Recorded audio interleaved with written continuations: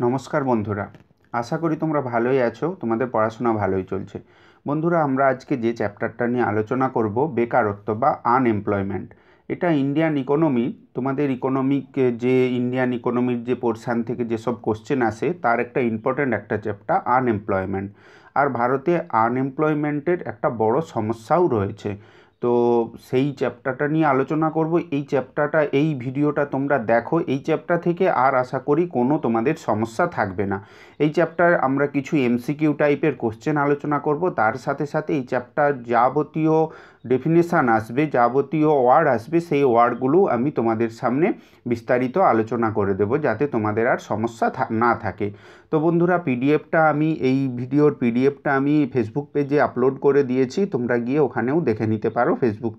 Facebook পেজে গিয়ে Facebook পেজের লিঙ্ক এই ভিডিও ডেসক্রিপশান বক্সে আছে, তোমরা ওখানে গেলে ফেসবুক পেজে এই পিডিএফটা পেয়ে যাবে, আমি আপলোড ওখানে করে দিয়েছি। তো চলো বন্ধুরা, শুরু করা যাক আজকের ভিডিও। প্রথমেই আমরা যেটা নিয়ে আলোচনা করব, দেখো, what type of unemployment is found in India. ভারতবর্ষে কী ধরনের আনএমপ্লয়মেন্ট দেখা যায়? স্ট্রাকচারাল আনএমপ্লয়মেন্ট, সিজনাল আনএমপ্লয়মেন্ট এবং ডিসগুইজড আনএমপ্লয়মেন্ট। এখানে অ্যান্সারটা হবে কিন্তু all of this above, D এর অপশান হবে। ভারতবর্ষে সব ধরনের আনএমপ্লয়মেন্টই দেখা যায়। বর্তমানে ভারতবর্ষে আনএমপ্লয়মেন্ট একটা বড় সমস্যা, তাই সব ধরনের আনএমপ্লয়মেন্ট দেখা যায়। এবারে তোমাদেরকে আমি কি করব, এই সব ওয়ার্ডগুলো তোমাদের সামনে এসেছে, সবগুলো আমি একটু জাস্ট দু এক কথায় উদাহরণ দিয়ে তোমাদেরকে আমি বুঝিয়ে দেব, ঠিক আছে? প্রথমে আমরা জেনে নিই তাহলে স্ট্রাকচারাল আনএমপ্লয়মেন্ট কী। দেখো, স্ট্রাকচারাল আনএমপ্লয়মেন্ট বলতে তোমরা ধরো একটা এমপ্লয়ির 3 ইউনিট তার ক্ষমতা আছে, দক্ষতা আছে, ঠিক আছে? কিন্তু ভারতবর্ষে ধরো টেকনোলজি ক্ষেত্রে উন্নত হওয়ার জন্য তার কোম্পানিটা চাচ্ছে, বা যে জব দিচ্ছে, একজন এমপ্লয়িকে যে জব দিচ্ছে, তার কোম্পানিতে 5 ইউনিট এরকম স্কিল আছে, 5 ইউনিট দক্ষতা আছে, এরকম এমপ্লয়ি তার প্রয়োজন। তাহলে দেখা যাচ্ছে একজন এমপ্লয়ি, ভারতবর্ষে যেসব এমপ্লয়িরা আছে, যারা আনএমপ্লয় আছে, তারা তো জবের জন্য অ্যাপ্লিকেশান করছে, ঠিক আছে? তাদের দক্ষতা কত? 3 ইউনিট, কিন্তু দরকার কত? 5 ইউনিট। একটা মেশিন চালাতে গেলে দরকার 5 ইউনিট দক্ষতা, সেখানে একজন এমপ্লয়ির দক্ষতা আছে কত? 3 ইউনিট। তাহলে এই যে স্কিল গ্যাপটা তৈরি হচ্ছে, সেই স্কিল গ্যাপের কারণে যে এই আনএমপ্লয়মেন্টটা তৈরি হচ্ছে, তাহলে সেটাকেই আমরা বলছি স্ট্রাকচারাল আনএমপ্লয়মেন্ট। তাহলে স্ট্রাকচারাল আনএমপ্লয়মেন্টকে আমরা সহজ কথায় বলতে গেলে আরেকটা কী বলতে পারি, যে একটা স্কিল গ্যাপের কারণে যেই আনএমপ্লয়মেন্টটা তৈরি হচ্ছে, সেটাকে আমরা বলছি স্ট্রাকচারাল আনএমপ্লয়মেন্ট। ওকে, এবারে আরেকটা ওয়ার্ড এসেছে, সিজনাল আনএমপ্লয়মেন্ট। দেখো, আমরা সিজনাল আনএমপ্লয়মেন্টের ক্ষেত্রে সবচেয়ে সহজ উদাহরণ পেয়ে যাব কৃষিক্ষেত্রে। ধরো, রবি শস্যটার চাষ শেষ হয়ে গেল, তারপরে আবার খারিফ শস্য চাষ শুরু হবে। তো সেই যে মাঝখানে যেই 2 মাসের গ্যাপটা থেকে যাচ্ছে, সেটাকেই আমরা বলছি সিজনাল আনএমপ্লয়মেন্ট। একজন কৃষক, তাহলে রবি শস্যের সময় সে 3 মাস কাজ করে নিল, ঠিক আছে? তারপরে খারিফ শস্যটা শুরু হওয়ার আগে, তাহলে বর্ষাটা যতক্ষণ না শুরু হচ্ছে ততক্ষণ তো খারিফ শস্যটা শুরু হচ্ছে না। তাহলে মাঝে যেই যে 2 মাস সেই কৃষকটা বসে আছে, তার সেভাবে কোনো কাজ নেই, কারণ সে তো পুরোভাবেই ইনভলভড ওই কৃষিক্ষেত্রে। তাহলে এই যে 2 মাস বসে আছে, সেই যে আনএমপ্লয়মেন্টটা তৈরি হচ্ছে, সেই 2 মাসের জন্য ওই কৃষকটা তো আনএমপ্লয়। তো সেই ক্ষেত্রে সেটাকেই আমরা বলছি সিজনাল আনএমপ্লয়মেন্ট। এবারে আরেকটা আসছে ডিসগুইজড আনএমপ্লয়মেন্ট বা ছদ্ম বেকার, বাংলায় যেটাকে আমরা ছদ্ম বেকার বলছি। আচ্ছা, ছদ্ম বেকারের সবচেয়ে বড় উদাহরণ এটাও কৃষিক্ষেত্রে পাওয়া যায়। আমাদের ভারতবর্ষে দেখা যায় যৌথ ফ্যামিলি, ঠিক আছে? যৌথ ফ্যামিলিতে দেখা যায়, ধরা যাক 5 বিঘা জমি আছে, 5 বিঘা জমিতে সেখানে 3 জন মিলে চাষ করছে এতদিন ধরে, ঠিক আছে? 3 জন মিলে 5 বিঘা জমিতে চাষ করছে, ধান উৎপন্ন হচ্ছে, আমি ধরলাম 20 কুইন্টাল ধান উৎপন্ন হচ্ছে, ঠিক আছে। এবারে ওই ফ্যামিলিতে একজন মেম্বার বেড়ে গেল, সেটা যে কোনো কারণেই হোক বেড়ে গেল, সেটা একটা বাচ্চা ছেলে বড় হয়ে গেল সেভাবেও হতে পারে, বা বিবাহের সূত্রে একজন নতুন মেম্বার ঘরে এলো, ঠিক আছে, তাহলে একজন মেম্বার বেড়ে গেল। তাহলে ওই ফ্যামিলিতে মেম্বার এখন কত, 6 জন হয়ে গেল। তো 6 জন হয়ে গেল, তাতেও দেখা যাচ্ছে ওই 3 জন ছিল, তাহলে 4 জন হয়ে গেল। 3 জন মেম্বার ছিল, এখন 4 জন মেম্বার হয়ে গেল। কিন্তু জমির পরিমাণ ওই 5 বিঘাই আছে, এবং ফসল উৎপন্ন ওই দেখো কত হচ্ছে, 20 কুইন্টালই হচ্ছে। তাহলে দেখো এখানে মেম্বার, এখানে একজন বাড়লো, 3 ছিল 3 থেকে 4 হলো। তাহলে মেম্বার বাড়ার ফলেও টোটাল প্রোডাক্টিভিটিটা কিন্তু সেই 20 কুইন্টালই থেকে গেছে। তাহলে একজন ম্যান বাড়লো, এমপ্লয়ির সংখ্যা বাড়লো, কিন্তু প্রোডাক্টিভিটিটা প্লাস কিন্তু ইনক্রিজ হলো না, প্রোডাক্টিভিটির ইনক্রিজ সেখানে কত, 0। তাহলে প্রোডাক্টিভিটিটা সেখানে একই থেকে গেছে। তাহলে এই যে এক্সট্রা ম্যানটা এখানে লাগলো, দেখতে সে কাজ করছে কিন্তু সে আসলে কিন্তু বেকার, সেটা সেই ধরনের বেকারকে আমরা বলছি ছদ্ম বেকার। ভারতবর্ষের কৃষিক্ষেত্রে এই ধরনের বেকারত্বের সংখ্যা কিন্তু প্রচুর বেশি। ঠিক আছে। তাহলে এখানে আমরা উত্তর এটার, ভারতে কী ধরনের আনএমপ্লয়মেন্ট পাওয়া যায়, উত্তর এটা সব ধরনের আনএমপ্লয়মেন্ট পাওয়া যায়। কিন্তু তোমাদের সামনে এই যে স্ট্রাকচারাল আনএমপ্লয়মেন্ট, সিজনাল আনএমপ্লয়মেন্ট এবং ছদ্ম বেকার, এই 3 ধরনের কথা উঠে এলো, তাই 3 ধরনের আনএমপ্লয়মেন্ট সম্পর্কে আমি আলোচনাও করে দিলাম। যদি বুঝতে না পারো আমাকে কমেন্ট করে দেখো, আর অবশ্যই বুঝতে পারবে আমি যেভাবে উদাহরণ দিয়ে বোঝাচ্ছি। দরকার হয় আরেকবার ভিডিওটি দেখে নাও, কথাগুলো শুনে নাও, তাহলে অবশ্যই বুঝতে পারবে। তো নেক্সট কোশ্চেনে যাচ্ছি। নেক্সট কোশ্চেনে আমরা এসে গেছি, এখানে যে কোশ্চেনটা বলেছে, ইফ এ পারসন, যদি একজন ব্যক্তি ইজ রেডি টু ওয়ার্ক, সে কাজ করতে রাজি আছে, at the prevailing wedge rate, মালিক যেই মজুরিটা দিতে চায় সেই মজুরিতেই সে কাজ করতে রাজি আছে, ঠিক আছে। তো মার্কেটে যেই মজুরিটা দিতে চায় সেই মজুরিতেই সে কাজ করতে রাজি, সে যাই মজুরি মালিক দেবে সে তাতেই সে রাজি। বাট কিন্তু he is unable to find the work, তবুও সে কাজ খুঁজে পাচ্ছে না। দেন what type of unemployment would it be called, তাহলে এই ধরনের আনএমপ্লয়মেন্টকে আমরা কী ধরনের আনএমপ্লয়মেন্ট বলবো। তাহলে ধরো একদিন কাজ করলে কোনো শ্রমিককে মালিক বলছে 100 টাকা করে দেবো, কিন্তু বর্তমানে দেখা যাচ্ছে 250 টাকা করে সবাই পাচ্ছে, সরকার থেকে ঠিক করে দিয়েছে 250 টাকা। একজন শ্রমিকের ন্যূনতম বেতন 250 টাকা, কিন্তু মালিক বলছে যে, প্রাইভেট একজন মালিক বলছে প্রত্যেক দিন কাজ করলে আমি 100 টাকা করে দেব। এই 100 টাকা বেতনেও কাজ করতে একজন রাজি আছে, কিন্তু তবুও সে কাজ পাচ্ছে না।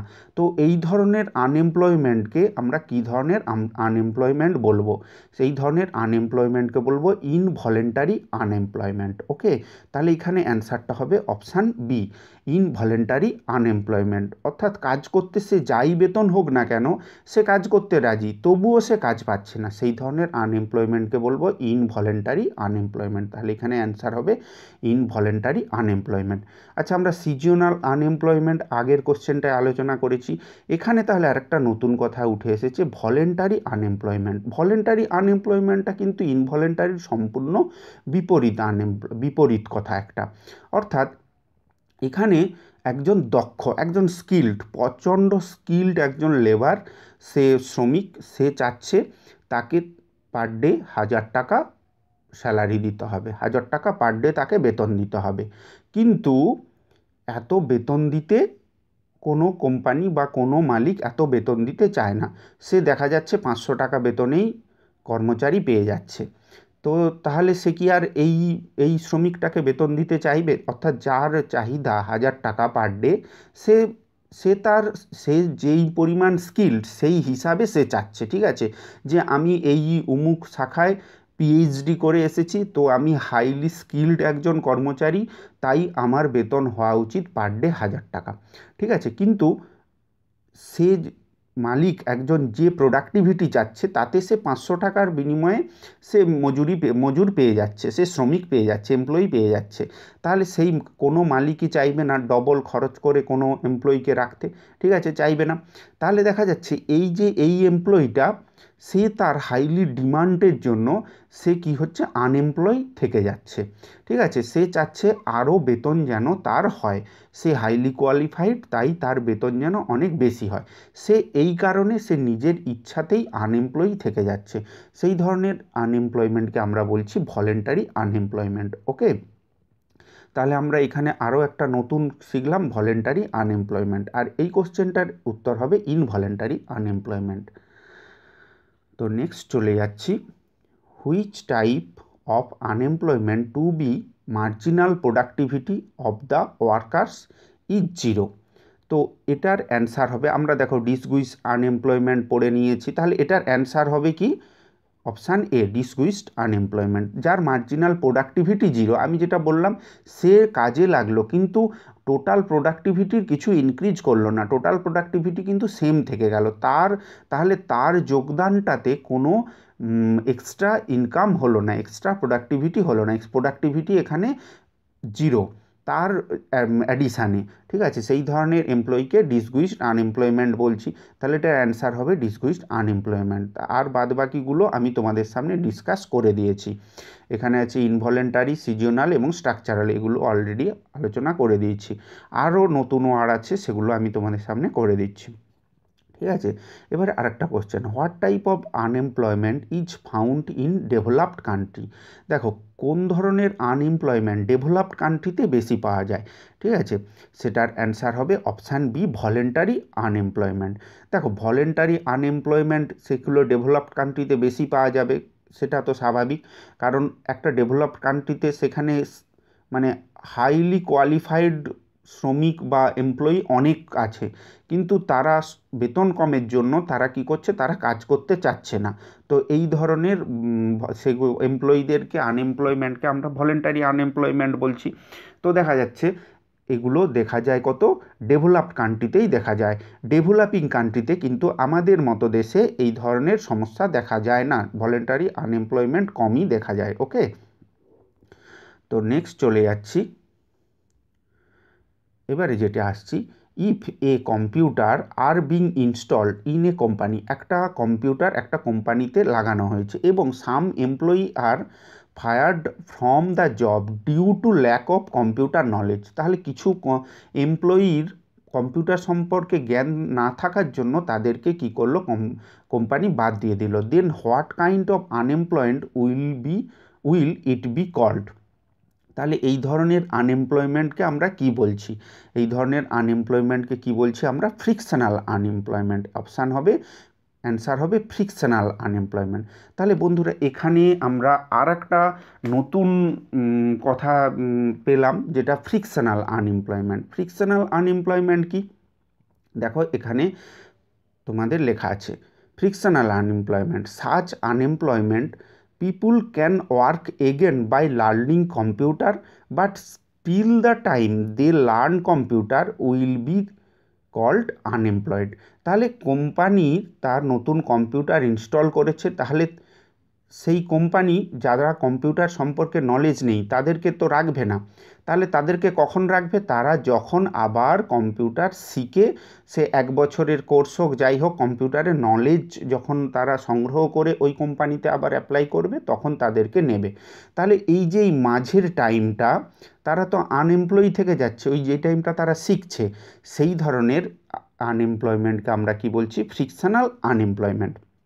তো বন্ধুরা দেখো এখানে আর একটা কথা উঠে এসেছে, আমরা ডিসগুইজড আনএমপ্লয়মেন্ট শিখে গেছি, স্ট্রাকচারাল আনএমপ্লয়মেন্ট কি বলেছি, ফ্রিকশনাল আনএমপ্লয়মেন্ট এক্ষুনি আমি বললাম। ফ্রিকশনাল আনএমপ্লয়মেন্ট তাহলে কি বললাম না, কম্পিউটার ইনস্টল হয়েছে, তাহলে কিছু কর্মচারী বাদ গেছে তাদের নলেজ না থাকার জন্য, তারা এখন কি করছে, কম্পিউটার শিখছে 2 বছর ধরে, তারপরে তারা গিয়ে আবার কোম্পানিতে জয়েন করছে। তাহলে এই যে 2 বছরের এই যে এই সময়টা, যারা তখন কম্পিউটারটা শিখছে, এই সময়টায় যে শেখার কারণে যে ধরনের আনএমপ্লয়মেন্টটা তৈরি হচ্ছে, তাদেরকে আমরা বলছি ফ্রিকশনাল আনএমপ্লয়মেন্ট। এবার আর একটা নতুন ওয়ার্ড এসেছে, হিডেন আনএমপ্লয়মেন্ট। হিডেন আনএমপ্লয়মেন্ট বন্ধুরা কিছুটা এই ছদ্ম আনএমপ্লয়মেন্টেরই মতো, ছদ্ম বেকারত্বেরই মতো খানিকটা, কিন্তু সম্পূর্ণ তা কিন্তু নয়। এখানে ব্যাপারটা ধরো যে গভর্নমেন্ট যাদেরকে লুকিয়ে রাখে, যারা অ্যাকচুয়ালি আনএমপ্লয়ি কিন্তু তারা স্ট্যাটিস্টিক বা ডেটাতে ধরা পড়ে না, তাদেরকে বলছে হিডেন আনএমপ্লয়মেন্ট। কথাটার মানে কি? তাহলে স্ট্যাটিস্টিক্সে তারা যদি আনএমপ্লয়ি হয় তাহলে তাদেরকে গভর্নমেন্ট আনএমপ্লয়ি হিসাবে ধরছে না কেন? তাদেরকে স্ট্যাটিস্টিক্সের মধ্যে ফেলাচ্ছে না কেন? না, হয় তারা কাজ খোঁজা বন্ধ করে দিয়েছে, ঠিক আছে, একটা টাইমের পর সে ফ্রাস্ট্রেটেড হয়ে কাজ খোঁজাই বন্ধ করে দিয়েছে। সে যেই ধরনের কাজ পাওয়ার কথা ছিল তার, ধরো একজন হাইলি কোয়ালিফাইড এমএসসি পড়া ছেলে, ঠিক আছে, সে এতদিন শিক্ষকতা করবে বলে কাজ খুঁজতে ছিল, সে যতদিন খুঁজতে ছিল ততদিন সে আনএমপ্লয়ি ছিল, কিন্তু একটা টাইম সে ফ্রাস্ট্রেটেড হয়ে সে আর শিক্ষকতা করবে এটা আর সে ভাবছেই না, ঠিক আছে, সে একটি দোকান খুলে নিয়ে বসেছে। তাহলে সে এখন কিন্তু আর আনএমপ্লয়মেন্ট নেই, কিন্তু অরিজিনালি তার তো মনের ইচ্ছাটা পূরণ হলো না। তাহলে অ্যাকচুয়ালি তার হওয়ার কথা ছিল যোগ্যতা অনুযায়ী শিক্ষক, কিন্তু সে এখন একটা নিজের ব্যবসা খুলে বসেছে। সে আর মানে খাতা কলমে আনএমপ্লয়মেন্ট সে আর দেখাচ্ছে না, কিন্তু সে তার যোগ্যতা অনুযায়ী কিন্তু কাজটাও পেল না। তাহলে এই ধরনের আনএমপ্লয়ির ক্ষেত্রে সে তাহলে শিক্ষকতার কাজ খোঁজাটা সে বন্ধ করে দিয়েছে। এই ধরনের আনএমপ্লয়ির ক্ষেত্রে আমরা বলছি হিডেন আনএমপ্লয়মেন্ট। কিংবা আরও এক ধরনের হিডেন আনএমপ্লয়মেন্টের উদাহরণ আমি বলতে পারি, ধরো একজন তার ফুল টাইম জব করার কথা কিন্তু সে পার্ট টাইম জব করছে, তো সরকারের গভর্নমেন্টের খাতায় সে একজন এমপ্লয়ি যে পার্ট টাইম জব করছে, কিন্তু তার করার কথা ফুল টাইম জব। তাহলে এক্ষেত্রেও এই ব্যক্তিকে হিডেন আনএমপ্লয়ি হিসাবে দেখানো হচ্ছে। ওকে, তাহলে আমরা এখানে যতগুলো ওয়ার্ড আসছে সেই ধরনের ওয়ার্ডগুলো আমরা তোমাদের সামনে ডিসকাস করে দিচ্ছি। ফ্রিকশনাল অলরেডি আমি আগে বলে দিয়েছি, এখানে ফ্রিকশনাল বলে দিয়েছি, ভলেন্টারি এবং ডিসগুইজ সবই বলে দিয়েছি। এবারে আমরা কোশ্চেনটা নিয়েই শুধু আলোচনা করে দেবো। What type of unemployment is found in the agriculture sector in India? তাহলে এটা আমরা প্রথমেই বলেছি, ছদ্ম বেকারত্ব ভারতের এগ্রিকালচার সেক্টরে বেশি দেখতে পাওয়া যায়। এবারে cyclic and frictional employment are found in, কোন ধরনের এই সাইক্লিক এবং ফ্রিকশনাল আনএমপ্লয়মেন্ট এটা কোন ধরনের কান্ট্রিতে বেশি দেখতে পাওয়া যায়? এখানে অ্যান্সার হবে ডেভেলপড কান্ট্রি, অ্যান্সার হবে অপশান সি, ডেভেলপড কান্ট্রিতে এই সাইক্লিক এবং ফ্রিকশনাল আনএমপ্লয়মেন্ট বেশি দেখতে পাওয়া যায়। ওকে, এবারে নেক্সট পড়ছি আমরা হু developed the concept of ডিসগুইজড unemployment? কোন ব্যক্তি এই ছদ্ম বেকারত্ব কথাটা বা এই কনসেপ্টটা প্রথম বলেছিল? অপশান সি, জন রবিনসন, অপশান সি, জন রবিনসন, অ্যান্সার হবে জন রবিনসন। ওকে, খুব ইম্পর্ট্যান্ট কোশ্চেন। এবারে আমরা নেক্সট যে কোশ্চেনটা নিয়ে জেনে নেব, what is the right formula to know the unemployment rate? এখানে আনএমপ্লয়মেন্ট রেট এটা জানার সঠিক ফর্মুলাটা কি? কোন ফর্মুলার মাধ্যমে আনএমপ্লয়মেন্ট রেট বের করানো হয়? ঠিক আছে, এখানে চারটি অপশান রয়েছে। সঠিক অপশান কি? Option A, total number of unemployed divide by total labour force into 100, total number of unemployed divide by total labour force into 100। ঠিক আছে, এইটা তোমাদেরকে এই সূত্রটা জেনে রাখতে হবে, পরীক্ষায় কিন্তু আসতেই পারে। নেক্সট আমরা জেনে নেব, হু আর counted in labour force in a country? আমি একজন দেশে কাকে লেবার ফোর্স হিসাবে কাউন্ট করব? কোন বয়স থেকে কোন বয়সী লোকজনকে আমরা লেবার ফোর্স হিসাবে কাউন্ট করব? কারণ শিশুদেরকে আমরা বলতে পারি না, আবার একটা এজের পর যখন তার বয়স হয়ে যায়, তার যখন কার্যক্ষমতা হারায়, তখন তাকে আমরা লেবার বলে বলতে পারি না। তাহলে সেই বয়সটা কত? সঠিক অ্যান্সার হবে option B, the population of 15 to 65 edges. তাহলে 15 থেকে 65 বছরের লোকজনকে আমরা একটা দেশের লেবার ফোর্স হিসাবে কাউন্ট করতে পারি। Next question, what type of unemployment is found maximum in India? আমাদের ভারতে ম্যাক্সিমাম কোন ধরনের আনএমপ্লয়মেন্ট আমরা বেশি দেখতে পাই? আমরা স্ট্রাকচারাল আনএমপ্লয়মেন্ট আমরা বেশি দেখতে পাই। অপশান এ, স্ট্রাকচারাল আনএমপ্লয়মেন্ট আমরা বেশি দেখতে পাই। আমি এটা কী ধরনের স্ট্রাকচারাল আনএমপ্লয়মেন্ট কী সেটা আমি প্রথমেই বলে দিয়েছি। তোমাদের যদি বুঝতে অসুবিধা হয় আরেকবার তোমরা ভিডিওটি দেখো, আশা করি বুঝতে পারবে।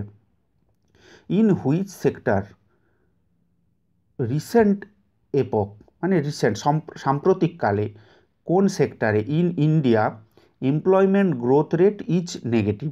দেখো, ভারতবর্ষে এমপ্লয়মেন্ট গ্রোথ মানে গ্রোথ রেট, বৃদ্ধির যে রেট, হার নেগেটিভ সাম্প্রতিককালে কোন সেক্টরে? প্রাইমারি সেক্টর, সেকেন্ডারি না টারসিয়ারি? দেখো, আমরা জানি প্রাইমারি সেক্টরে গ্রোথ, এখনও প্রাইমারি সেক্টরেই বেশি লোক কাজ করছে, এটা ঠিক কথা, কিন্তু গ্রোথ রেটটা কিন্তু নেগেটিভ এখন টারসিয়ারি ক্ষেত্রে গ্রোথ রেটটা এখন পজিটিভ। এখন টারসিয়ারি ক্ষেত্রে গ্রোথ, সেবা ক্ষেত্রে, পরিষেবা ক্ষেত্রে গ্রোথ রেটটা বাড়ছে, এমপ্লয়ির ক্ষেত্রে এমপ্লয়মেন্টের গ্রোথ রেটটা বাড়ছে, এবং প্রাইমারি ক্ষেত্রে সেই গ্রোথ রেটটা কিন্তু কমছে। একটা সময় 80% লোক প্রাইমারি সেক্টরে কাজ করতো, অর্থাৎ চাষবাসের সঙ্গে যুক্ত ছিল, আস্তে আস্তে কমতে কমতে এখন 50-এর আশেপাশে এসে দাঁড়িয়েছে। 50% লোক প্রাইমারি সেক্টরের সঙ্গে যুক্ত, ঠিক আছে? তো এই ডেটাগুলো আমার ভিডিওতে আছে, আমার চ্যানেলে কারেন্ট অ্যাফেয়ার্সের যে ভিডিওগুলো আছে তাতে ইন্ডিয়ান ইকোনমি কারেন্ট অ্যাফেয়ার্স বলে এই ডেটাগুলো কিন্তু পরীক্ষায় তোমরা দেখে যাবে। বর্তমানে কোন ক্ষেত্রে কত সেক্টরে কত পার্সেন্টেজ লোক লেবার ফোর্সের সঙ্গে যুক্ত, তো সেগুলো দেখে যাবে পরীক্ষায়। তোমরা ফার্স্ট ভিডিওটা দেখো, কারেন্ট অ্যাফেয়ার্স পার্ট 1 ভিডিওটা দেখো, তাতে এগুলো বলা আছে। তাহলে প্রাইমারি সেক্টরে গ্রোথ রেটটা কমছে। এবারে next question, from which 5 years plan, কোন পঞ্চবার্ষিকী পরিকল্পনা থেকে employment growth rate has being negative in government sector in India? তাহলে সরকারি ক্ষেত্রে কোন পঞ্চবার্ষিকী পরিকল্পনা থেকে এমপ্লয়মেন্ট গ্রোথ রেটটা নেগেটিভ? আমরা জানি যখনই আমাদের ইকোনমি গ্লোবালাইজেশান হয়ে গেল, তখন সঙ্গে সঙ্গে বিভিন্ন দেশ থেকে কি হচ্ছে, এবং প্রাইভেট হতে থাকলো, আমাদের কি বিভিন্ন গভর্নমেন্ট সেক্টর যখন প্রাইভেট সংস্থায় পরিণত হতে থাকলো, অর্থাৎ প্রাইভেট সেক্টরের যখন বাড়বাড়ন্ত শুরু হলো, অর্থাৎ আমাদের গভর্নমেন্ট যখন এলপিজি ইকোনমির ক্ষেত্রে এলপিজি মডেল গ্রহণ করলো, তখন থেকেই দেখা যাচ্ছে আমাদের গভর্নমেন্ট সেক্টরে আমাদের ওয়ার্কফোর্সটা নেগেটিভ হতে আছে, এমপ্লয়মেন্টটা নেগেটিভ হতে আছে। সেটা তাহলে কোন 5 years plan? Option B, 5 years plan থেকে আমাদের গভর্নমেন্ট সেক্টরে সেটা নেগেটিভ হতে আছে। ওকে, নেক্সট চলে যাচ্ছি, which of the following government sector has maximum workforce in India? কোন সরকারি ক্ষেত্রে ভারতবর্ষে ম্যাক্সিমাম ওয়ার্কফোর্স আছে? Rail, banking, post office, none of these? Option A, রেলওয়েতেই maximum workforce রয়েছে ইন্ডিয়াতে, ঠিক আছে, গভর্নমেন্ট সেক্টরের ক্ষেত্রে। এবারে সেটা যদি প্রাইভেট সেক্টর হয়, নেক্সট কোশ্চেন, প্রাইভেট সেক্টরে ম্যাক্সিমাম আছে কোথায়? না টেক্সটাইল, বস্ত্র বয়ন শিল্পে, সবচেয়ে টেক্সটাইল শিল্পেই ম্যাক্সিমাম আছে। আচ্ছা, এখানে যখন দুটি কোশ্চেন এলো, আরেকটি কোশ্চেন তোমাদের সাথে আলোচনা করে নিই। দেখো, সেটা বলতে গেলে কোন ক্ষেত্রে মহিলারা সবচেয়ে বেশি যুক্ত আছে, সেটা কোন ক্ষেত্রে? টি ইন্ডাস্ট্রিতে মহিলারা সবচেয়ে বেশি যুক্ত আছে। ওকে, নেক্সট আমরা জেনে নিচ্ছি, according to recent report of the national sample survey office, unemployment rate in India is at, তাহলে এটা আমরা যখন 2020 আমরা যখন প্রিলিমিনারি পরীক্ষা দিতে যাচ্ছি কিংবা মেন্স পরীক্ষা দিতে যাচ্ছি, তখন কিন্তু এটা খুবই ইম্পর্ট্যান্ট হবে, কারণ এটা নিয়ে খুব আলোচনা হয়েছে বা খুব লেখালেখি হয়েছে, নিউজে এসেছে বারবার। এনএসএসওর সাম্প্রতিকতম রিপোর্ট অনুযায়ী ভারতবর্ষে আনএমপ্লয়মেন্ট রেট অপশান বি 6.1%। এটা কারেন্ট অ্যাফেয়ার্সের সব ভিডিওয়ে আমি বারবার বলছি, একটাই কারণ, এটা কিন্তু পরীক্ষায় আসার সম্ভাবনা খুবই। নেক্সট আমরা পড়ে নিচ্ছি, the national census of India found the total number of child labour, খুব important question, child labour, total number of child labour AZ 5 to 14, তাহলে 5 থেকে 14 বছর বয়সী যাদেরকে আমরা চাইল্ড লেবার বলছি, সেটা কত মিলিয়ন বর্তমান ভারতবর্ষে, সেটা কত মিলিয়ন? অ্যান্সার হবে অপশান বি, 10.1 মিলিয়ন।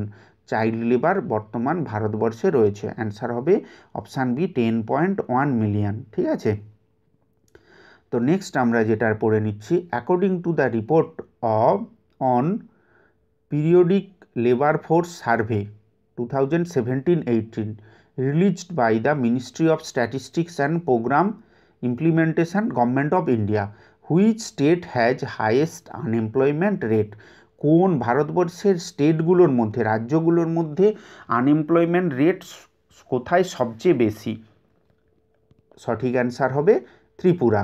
এখানে আনএমপ্লয়মেন্টের সংখ্যা জানতে চাচ্ছে না, আনএমপ্লয়মেন্টের রেটটা জানতে যাচ্ছে, অর্থাৎ টোটাল জনসংখ্যার হিসাবে আনএমপ্লয়মেন্টটা কত সেইটা রেটটা। ঠিক আছে, টোটাল জনসংখ্যার হিসাবে যদি তুমি টোটাল আনএমপ্লয়মেন্টের সংখ্যা যদি দেখতে চাও তাহলে অন্য স্টেট হবে, সেটা তোমার উত্তরপ্রদেশ হতে পারে। ঠিক আছে, কিন্তু এখানে আনএমপ্লয়মেন্ট রেটটা জানতে যাচ্ছে, অর্থাৎ টোটাল জনসংখ্যার হিসাবে তার রেসপেক্টে কত সেইটা জানতে যাচ্ছে।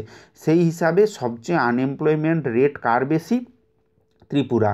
এখানে দেওয়া আছে, দেখো ত্রিপুরায় দেখো 30% আনএমপ্লয়মেন্ট রেট। ঠিক আছে, মেঘালয়ের সবচেয়ে কিন্তু কম, মেঘালয়টা এখানে অপশান এতে রয়েছে, যেটা মেঘালয় কিন্তু সবচেয়ে কম 1.5%। ঠিক আছে, অর্থাৎ 1.5%। ওয়েস্ট বেঙ্গলে আছে 4.6%, বিহারে আছে 7.2%। ত্রিপুরায় কিন্তু আনএমপ্লয়মেন্ট রেট সবচেয়ে বেশি, কত? 30%। ওকে, তো বন্ধুরা এই ছিল আজকে টোটাল ভিডিও। এতক্ষণ ভিডিওটা দেখার জন্য অসংখ্য ধন্যবাদ। আর এতক্ষণ দেখছো মানে আশা করি ভিডিওটা তোমাদের ভালো লেগেছে, তাই একটা লাইক অবশ্যই করে দাও, অন্তত 10 জন বন্ধুদের সাথে শেয়ার করে দাও হোয়াটসঅ্যাপে। আর যদি নতুন হও অবশ্যই সাবস্ক্রাইব করে পাশের বেল আইকনটিকে প্রেস করো। সুস্থ থেকো, আশপাশ পরিষ্কার রেখো, save water, save tree and best of luck.